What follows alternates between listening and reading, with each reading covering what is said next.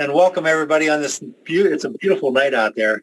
I'm from Winlock, Washington, and it's 61 degrees out there right now. So it's been a beautiful day all day today.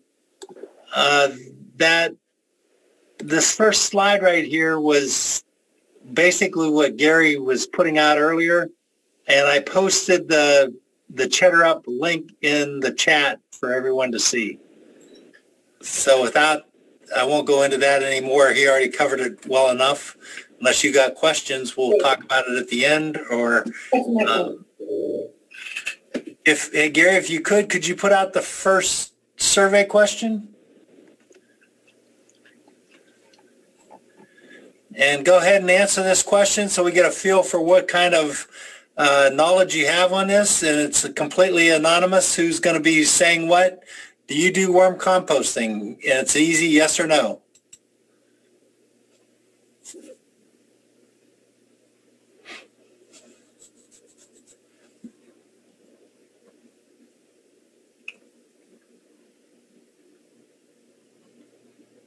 I'll give it 5 more seconds.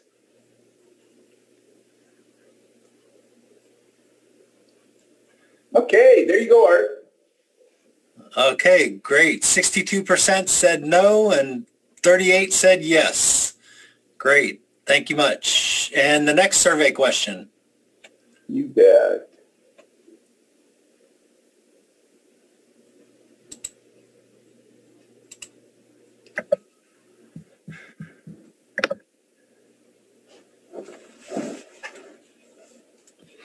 The next one states, have you had success doing worm composting? No or yes? I like these easy ones.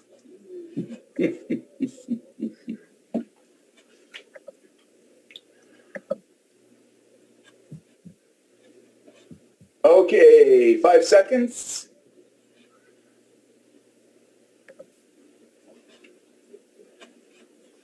There you go, Art. All right, thank you. Oh, wow. 55% said no, that they had not had success, and 45 said yes. All right, and one more question and then we'll start, because I think that's going to be the first slide here coming up.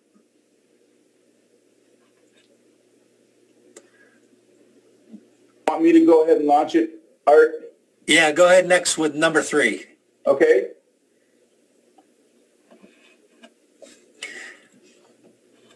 This is an interesting question. What is the single largest component of our nation's solid waste? And the choices are food, glass, metals, paper, plastic, wood, and yard waste. Go ahead and click what you think and then submit it.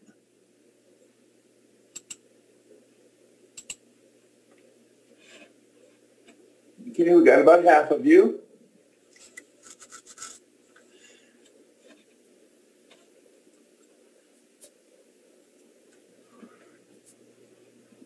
Okay, 5 seconds.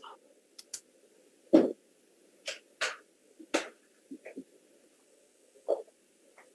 you go, Art. All right. Wonder if a lot of them went to the composting class yesterday. Very good. Good answers. 78% said food. 15% said yard waste, and 7% said plastics. And we're going to see a chart here in a little bit that's going to really hit it home for us. So why do we want to compost with worms? It's going to remove food scraps and paper from the waste stream. Believe it or not, it's low maintenance. And it's easy. Provides valuable nutrients for your plants and improves plant health. Saves money on garbage fees and purchasing fertilizer. Check this out. Uneaten food is the single largest component of our nation's municipal solid waste. They're saying almost about 15%, but I can guarantee it's a lot higher. And these guys here take care of a lot of it for us. So this chart here breaks down and shows us just about 38.1% is kitchen waste Green waste is 17.8%. Plastics is pretty low. Except for the other, well, if you add the plastics and the other plastics together, you're getting up almost to 7.3%. So I only did 3 counties, Clark County, Cowlitz County, and Lewis County. I did those 3 counties, and this was the food waste that was turned in for 2016. So you can see the tonnage is really adding up pretty high. And a lot of this stuff doesn't have to go into the waste at all for our landfills.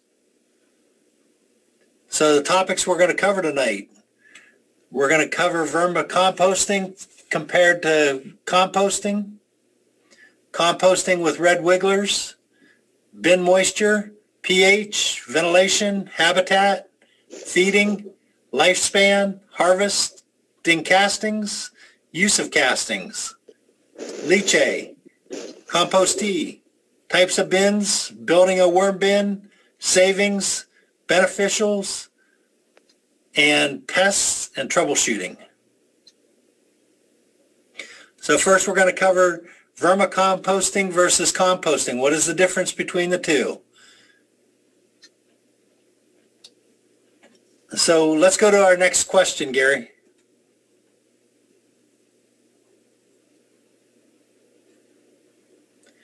Is vermicomposting a cold or a hot composting? It's either hot or cold. Go ahead and make your selection and submit it.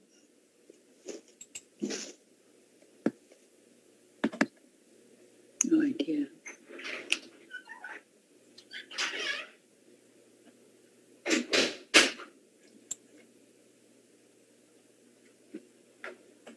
Okay, 5 seconds.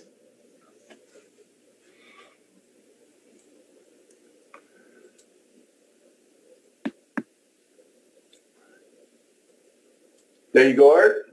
All right, thank you. 90% said cold and 10% said hot. Great answer. So vermicomposting is a cold composting type system.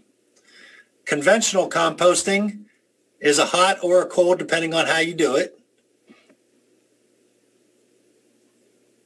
Food scraps and bedding is what you get with lower green nitrogen and brown ratios.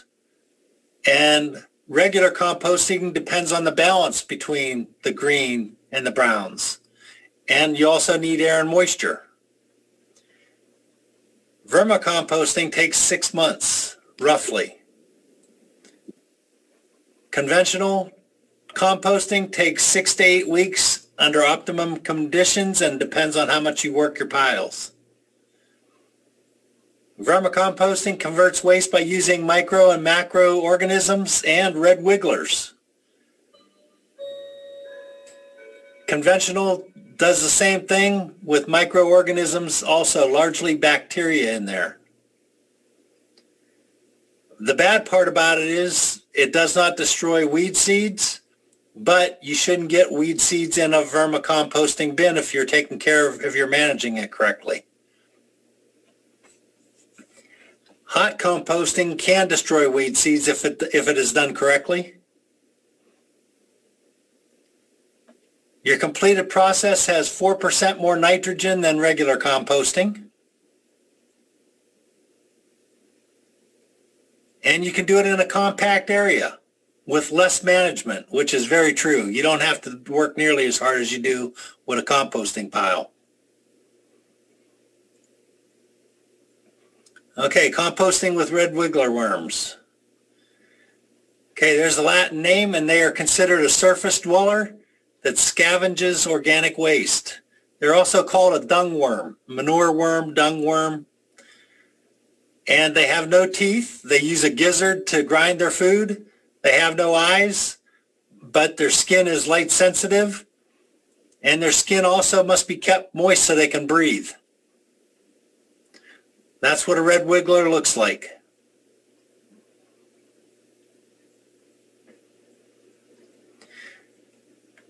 Okay, a little bit about bin moisture. Optimum moisture is between 43% to 90%. If too wet and the water is collecting in your bin, the worms can drown. They only breathe through their skin. So what you want to do is you want to make sure the environment, the castings or the bedding in there feels like a damp sponge but not dripping.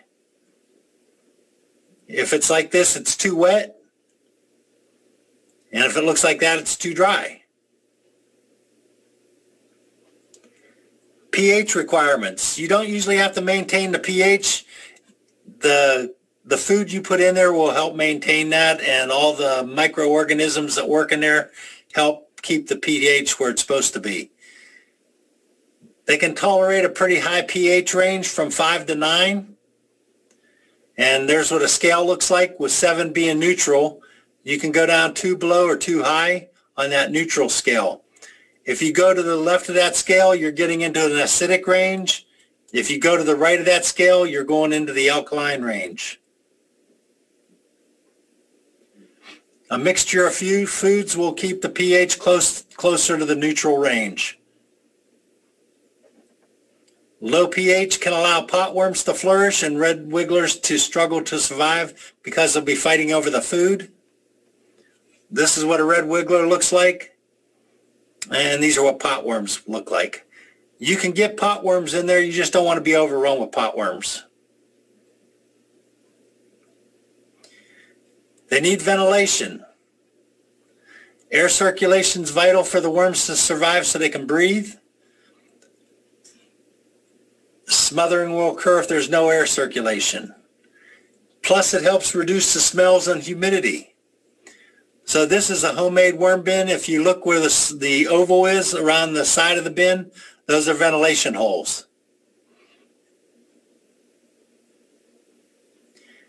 The habitat, optimum temperature is 55 to 77 degrees Fahrenheit. They can tolerate higher and lower temperatures, 40 to 90 degrees. They usually, if they get too cold, they'll huddle together to keep warm, or they try to escape. Worm bins can be stored anywhere, ideally keep in a cool, shady area with the lid on tightly. I keep one of my bins, I keep in my garage outside, and I just leave it there, and I go down there and feed them. I give them the paper, cover everything up, and they do great down there. They've stayed in there for over probably 6 years now. And you just got to harvest and take care of them. We'll talk about harvesting later on. I've seen people keep them in laundry rooms. I've seen people keep them in pump houses, garden sheds, under an awning or an eave. And some people keep them in the house. Depends on what you want to do. Feeding them. They're living organisms. They got to eat. It's better to feed them small amounts than large amounts. And if you're going to feed them like vegetables, sometimes it's better to freeze that vegetables to help it break up. And it also controls problems with fruit flies if you have that problem. And say you forget to cover your food, it'll minimize fruit flies. Smaller pieces are better because worms don't have any teeth. Once again, they have to grind their food in the gizzard. And you can provide a variety of food. Feeding activity depends on the temperature. If it's warmer out, they eat more. If it's colder, they eat less.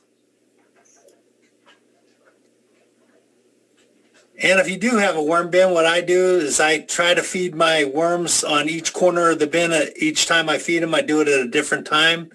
And I move from corner to corner to corner each time in the bin. Here's some of the types of foods they like, and we're going to get more into that.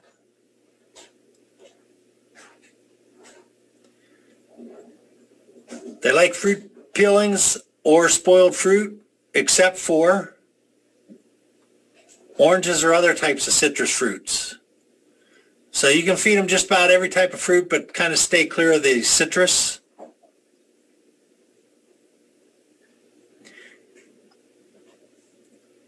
Any part of the vegetable that hasn't been cooked with oil or salt can be fed to the worms. And they like it. They love it a lot. They like corn. They like broccoli. They like carrots. They like lettuce. They like potato peels. Anything that you can give them. They like moldy bread, all kinds of stuff. Coffee grounds and tea bags. You can even give them the filters.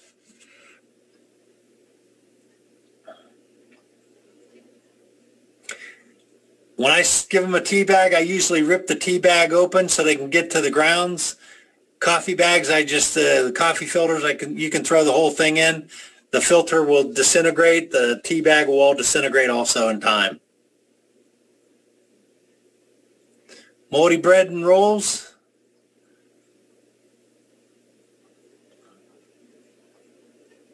It's one of their favorites.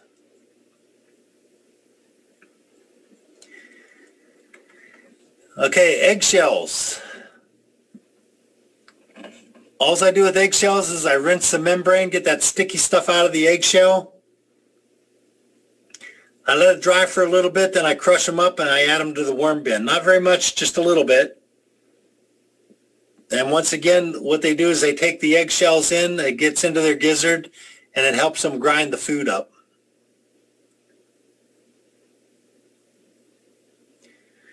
Other types of grit that will work was sand, calcium, oyster shells, anything that has any kind of grit. That's just an easy way to do the eggshells. Put them in a plastic Ziploc bag and run a rolling pin over them to grind them up small, and just give them to your worms. Okay, we're ready for the last question, Gary.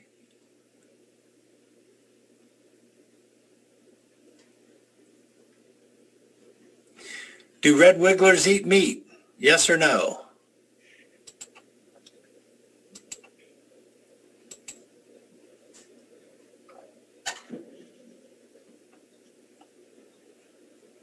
Can you feed them grapes? Yes. They like grapes.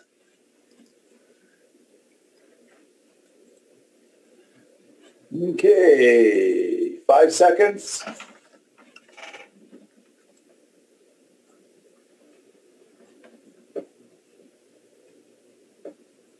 There you go, Art. All right. 6% said yes. 94 said no. Outstanding. What not to feed your worms? Chicken or turkey? Eggs or bacon? Hamburger? Hot dogs? Fish? Okay, meat, poultry, or fish, bones, skin, or drippings. These develop the odors, and they can attract other pests to get into your worm bins. Okay. Other things you want to feed is cheese, dairy products, citrus, and this is why the citrus, I didn't want to get into too much of the citrus, but these may produce an acidic condition and may be toxic to the worms. Oils can smother them. Pet feces, you want to stay clear of that because of the, they're not beneficial to the worms or to the final compost product. So you don't want to, because it's not a hot composting system, you want to stay clear of any kind of pet feces. You can use rabbit manure, anything but that eats meat, you don't want to feed the worms. So any other type of manure is fine, just not pets. When in doubt, leave it out.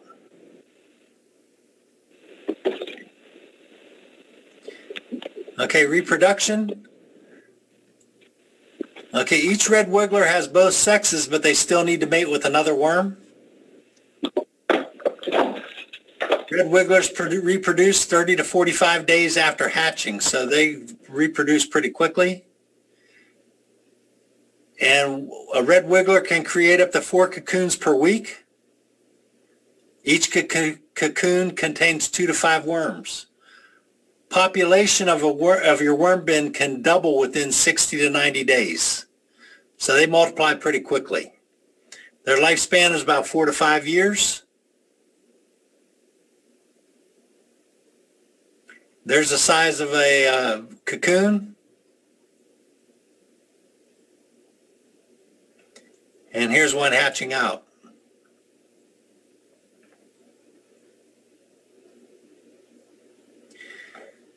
Harvesting castings. This is one of the better ways to do it. However, it's very time consuming. As you can see, what he's done here is he's laid a tarp down on the ground. He's emptied out his bin, and since he's doing it in the daytime, obviously, or you could do it under a light, the red wigglers are going to go down towards the dark part, going down towards the tarp and get away from the light. And he's just scraping away the castings here and putting them into a bucket. So you have to do this continuously, let the worms keep diving into the soil or the castings so they go deeper, and then just keep scraping them off. And then you separate the worms and you start your bin all over again. Okay, this is faster but more labor intensive. Okay, here's another method. This is kind of an easy way to do it. What they're doing here is they're putting some kind of net mesh bag in there. And what they're doing there is they're feeding on one side of the bin. So they're going to put all the food inside that bag, and the worms are going to migrate from where they're going to migrate through that mesh, and they're going to go into where the food is and eat there. So all you end up doing is just taking that mesh bag out when you're done, and the rest is castings on the right-hand side there. So it's all separated. Slower, but no labor involved. It's kind of a lot easier. These are harvesters. So what you're doing on these are homemade harvesters. So you just put a tilt on some framework and put a screen in there, 1/4-inch screen, wrap it around some circles of buckets, and then you got some PVC pipe in the center there, put a crank on it, and you just dump the worm bin in and turn it. The castings fall down below and you collect it in trays, and the worms are going to come out the other end and go back into your worm bin. So this one's a little quicker and a lot faster. You'll still get some eggs and worms in the bins that you have to separate out, but not nearly as intensive as doing it all by hand.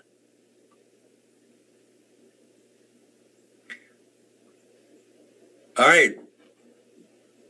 Red wiggler worms castings are even richer in nutrients than most compost, so they must be used sparingly.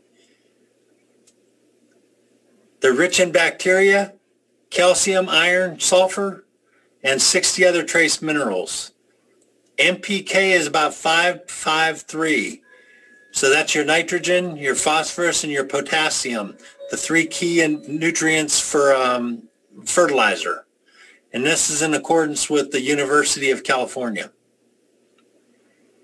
Okay, when you're doing annuals and perennials, this is just some ideas.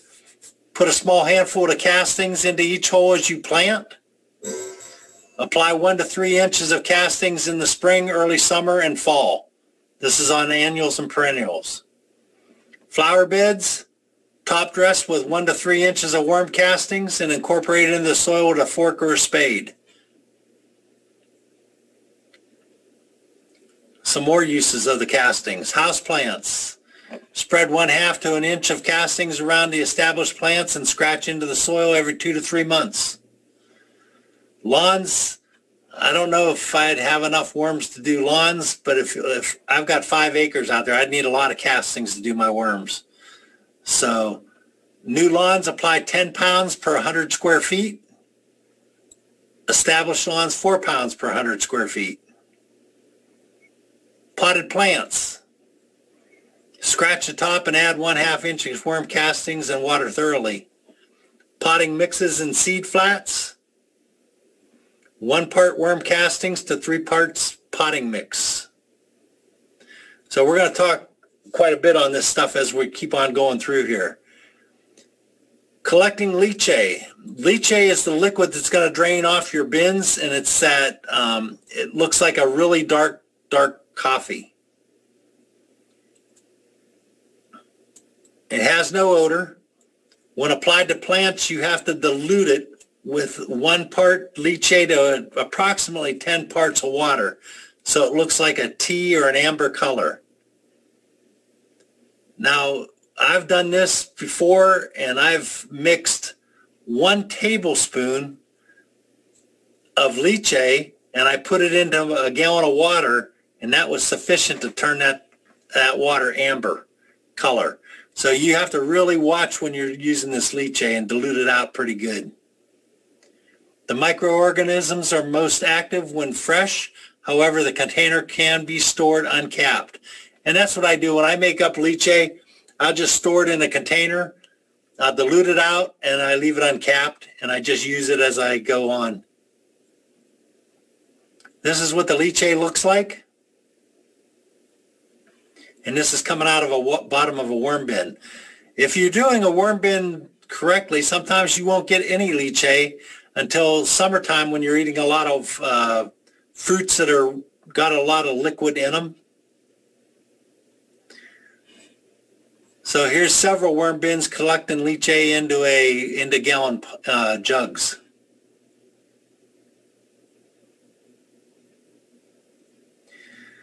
Okay, if you're going to make worm tea, you want to put the castings, and that's the bedding material that's inside. When you scrape away the paper and stuff, it's the bedding material that the worms are going through and changing all this shredded paper and stuff. It's a brownish color, looks almost like soil, but they call it castings.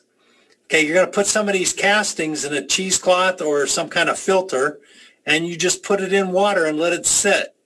So it's got to be a warm water, and you steep it just like tea. Agitate it every once in a while to incorporate oxygen. In several hours to a few days, you're going to have worm tea. The tea should be a light amber color. If it is darker than that, simply dilute it out with some water. And then you're going to use this on your shrubs or your vegetables, anything you want to use it on that you want a fertilizer. You can use it as a foliar spray. I don't recommend doing that. It says to do it, but I don't spray my leaves at all. The castings used to make the tea are still potent. And we're going to show you some pictures of compost tea here. So this was a worm tea bag that was in a 32-ounce jug. And that was 1 hour with warm tap water. That's what that color looks like after 1 hour. There's a 32-ounce jug and a 104-ounce jug, and there's 12 hours of sitting.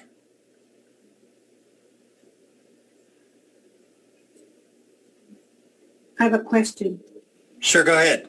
What's the difference between compost tea and lychee? Compost teas is where you're using the castings that... You put it in a bag and then it makes tea.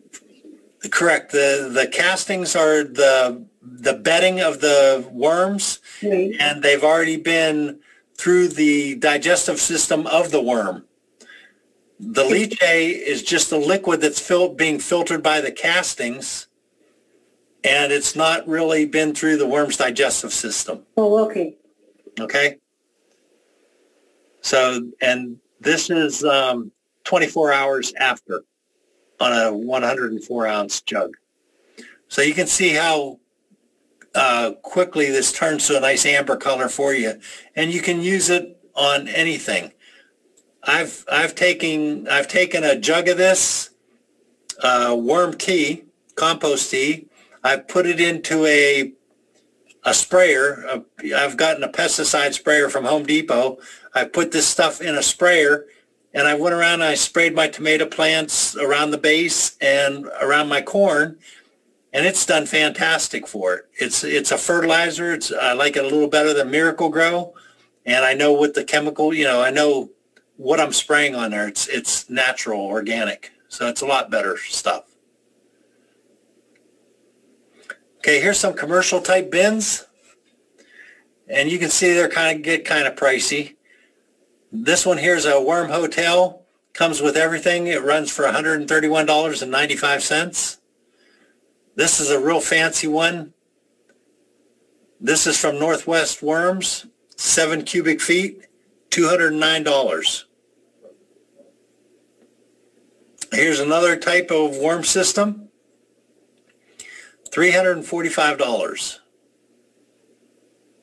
Another type, $151.95 from Home Depot.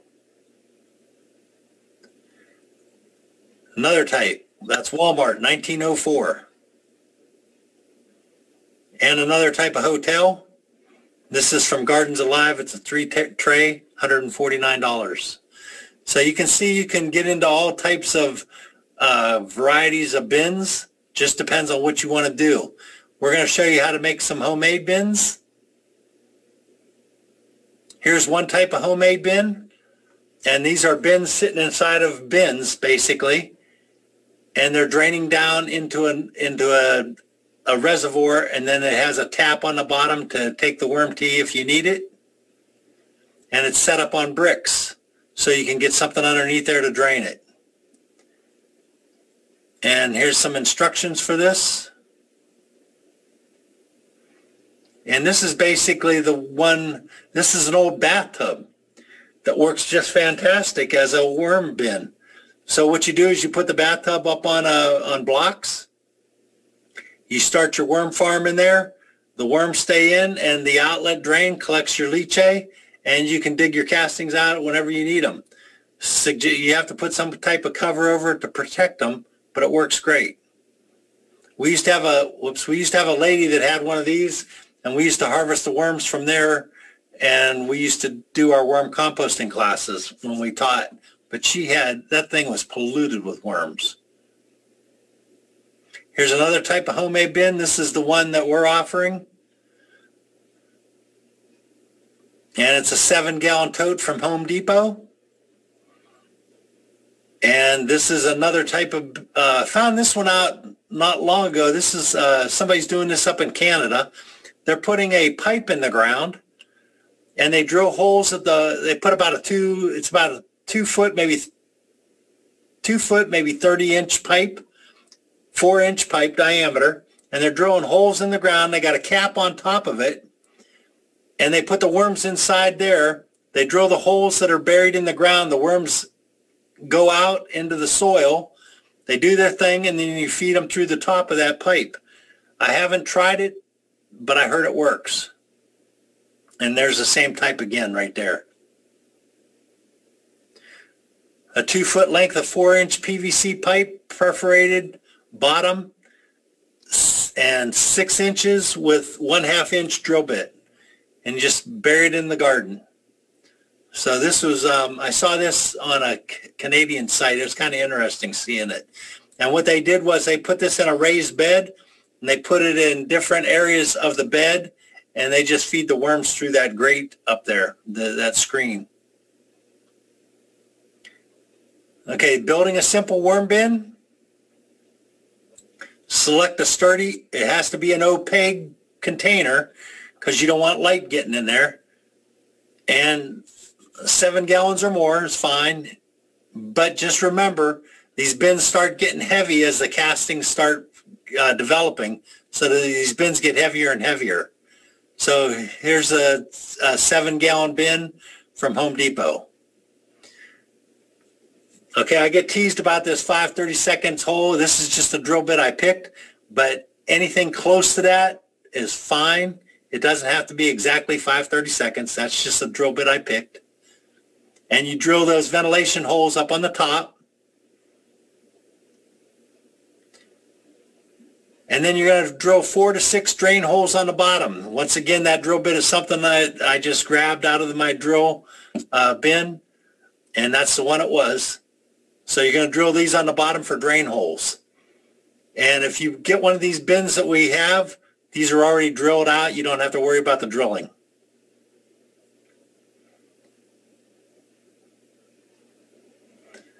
Okay, so what you're going to do is you're going to fill the bin up about a quarter of the way with shredded paper.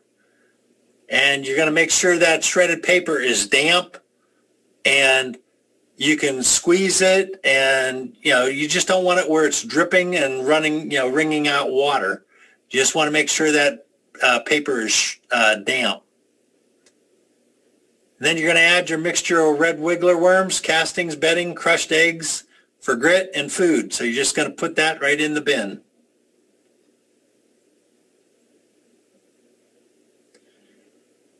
Then you want to cover the mixture after you put the food and the worms in. You want to cover it with a layer of damp shredded paper.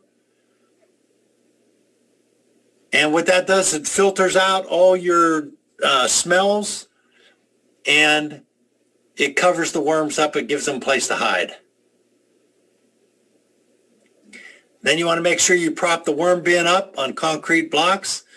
So you want the holes at the lowest point. So you got to make sure that those holes can drain. So that's all you do is just set it up on wood blocks or bricks, and you put a collection tray in front of the holes, or underneath the holes. Sorry about that. And that'll collect your leachate, and you just dump that in or use the leachate when you want to. Okay, here's something that was pretty interesting when I started doing some research on this. As you're going through, you're going to see some savings by doing it yourself.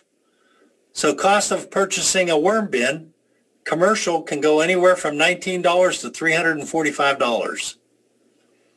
A do-it-yourself bin costs less than 10 bucks. Purchasing worms. Check this out, $28 to $37 for a pound of worms.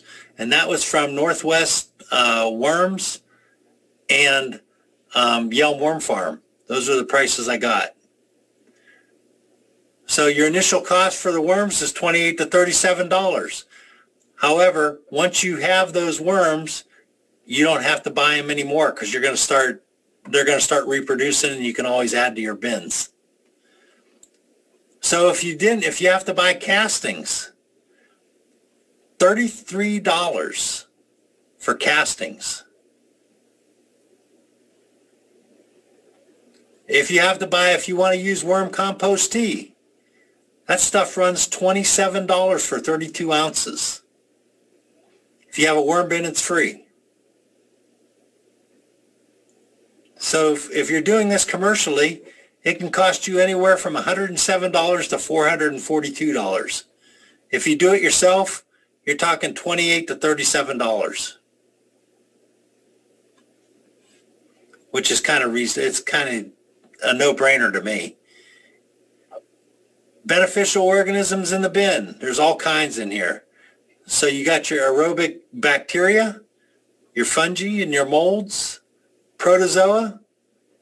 You get potworms, millipedes, spiders and mites, springtails, gnats and their larvae, beneficial nematodes. So this is what these all look like in there.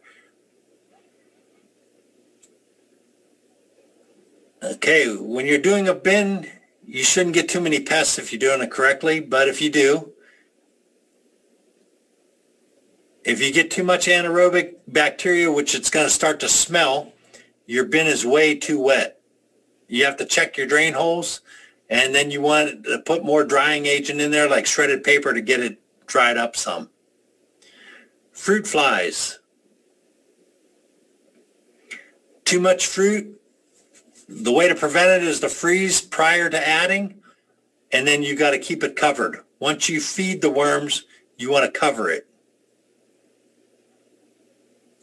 Slugs and snails. Just basically take them out, get them out of there, if you get them in your bin. If you get slugs and snails, I don't think you're going to get any slugs and snails in your garages or anything like that, or your pump houses. But if you keep it outside, you could get issues that way. Centipedes, they're predators, get them out. Ants, usually your bin's too dry. Flatworms. Just remove them. Okay, troubleshooting your bin. Your worms are dying. You're giving them too much food. It's too wet or too dry. Extreme temperatures. So those are just some of the things that cause your worms to die. Bin attracts ants. Bin is too dry, just add moisture or shredded paper, moist shredded paper. Bin attracts fruit flies or flies. Food is exposed or too much high sugar based food or fruit. Freeze prior to putting in and make sure it is covered after you feed. Your rotten odors, that's usually the bin is too wet, not enough oxygen. Check your drain holes and make sure the food is not exposed or too much food and the worms aren't eating them. Slugs, flatworms, and centipedes, just get them out of there. All right, also when you're feeding the worms, you want to feed usually about once a week or once every 2 weeks.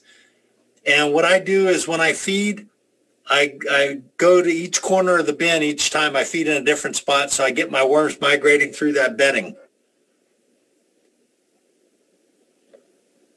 Okay, in summary, and I only usually give them about maybe a cup of food every week. However, you need to monitor that to see if they're eating, how much they're eating, so that determines how much food to give them. Worm castings, I can't speak enough about worm castings, or I can't speak enough about the compost tea. It's fantastic to use on your plants. It's great to use on the garden.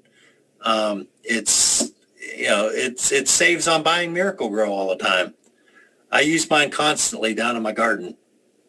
So we covered vermicomposting versus conventional, composting with red wigglers, bin moisture, pH, ventilation, habitat, feeding, lifespan, harvesting castings, use of castings, leachate, your compost tea, your types of bins, you're building a worm bin, savings, and beneficials, pests, and troubleshooting.